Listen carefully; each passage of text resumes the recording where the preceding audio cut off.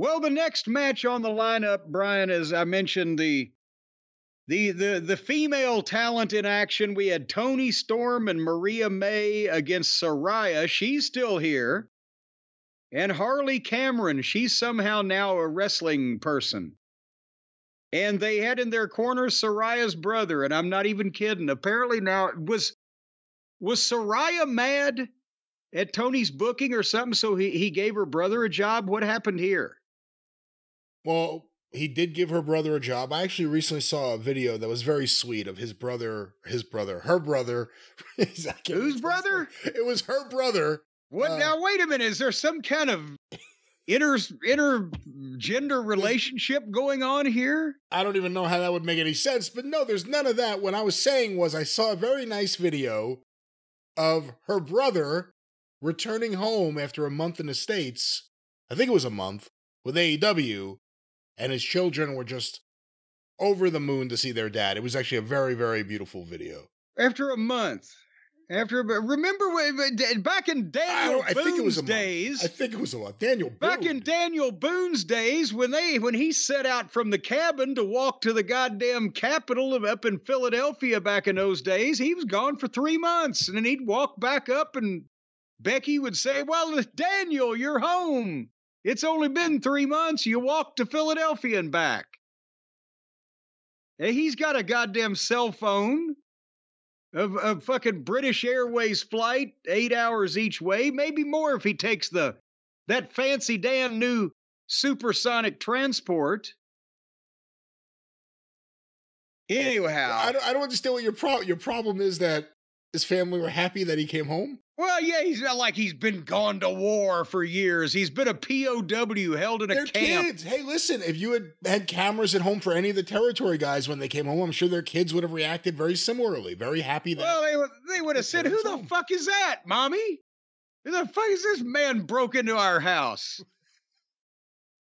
So anyway, they had this tag team match. And Toni Storm and Maria May won the match, and then suddenly Serena Deeb came in with a chair and knocked the shit out of Luther and hit Maria May with a fake gut shot to the stomach. I guess that does make sense. And then headbutted Toni Storm and then took her shoe off and drew back and knocked Toni Storm colder than a banker's heart with her shoe. And this got a smattering of boos from this bemused crowd. I guess now we've established this week she's a heel. If you knock somebody out with a shoe, well, that's just not cricket. And then she got a chair.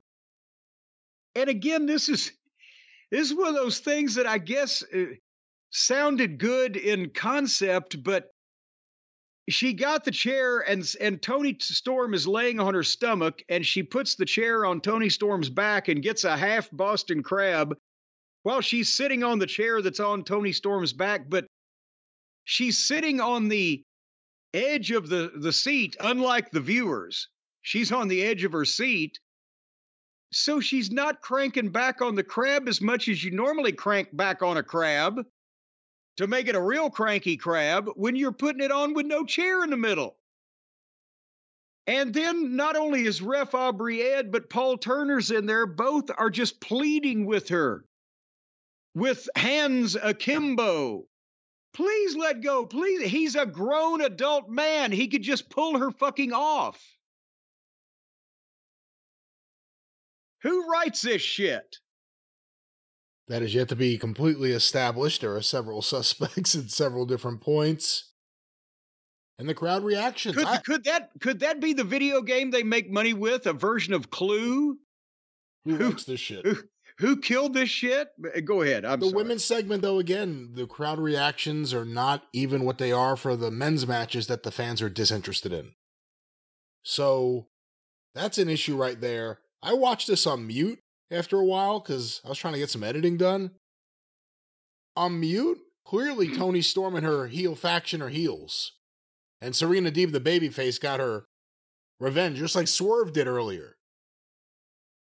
I kind of think to that argument last week, it's the same thing. Toni Storm is kind of still a heel. And Serena Deeb is the sympathetic babyface. They showed a video of like everything that happened. It's like they kidnapped her dojo flag. And, like they're totally fucking with her. Oh, yeah, I forgot about the flag. The flag, yeah, the Toni Storm and Luther and Maria were holding up in the ring was the flag they stole, like good baby faces, from Serena, so she whacked them all and got it back. All by herself. Didn't need any help. So she's the babyface. But the people are booing the shit out of her for it. They're booing this.